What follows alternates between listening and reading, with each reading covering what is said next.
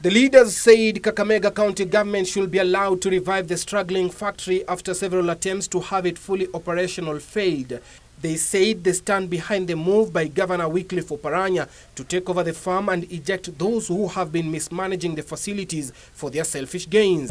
That we do support action taken by Governor Wangamati to basically make sure that the assets of Mumias Sugar Company are safeguarded.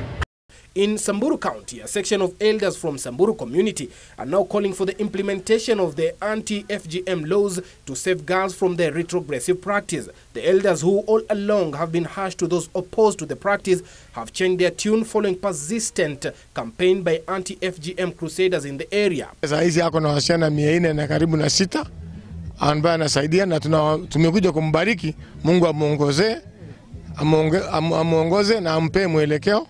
Moving on, breast cancer survivors from the former Rift Valley province who have undergone surgery are expected to benefit from free breast prosthesis from Meru Hospice under Mercy Steps Cancer Program. The philanthropic gesture coincides with the International Cancer Survivors Day, which is celebrated every second day of June. And we intend to provide breast prosthesis to all ladies who have had mastectomy due to cancer.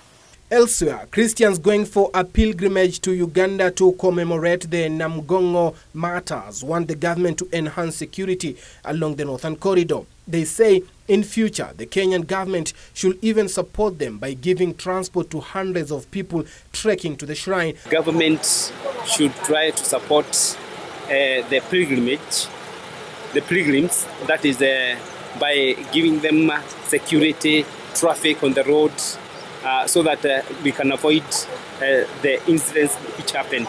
Finally, the Kenya Institute for the Blind has urged the government to construct hostels to accommodate the visual impaired students who reside outside the institution. The pleas were made during the institute's 50 years commemoration. Reporting for Channel 1 News, I'm Suleiman Yeri.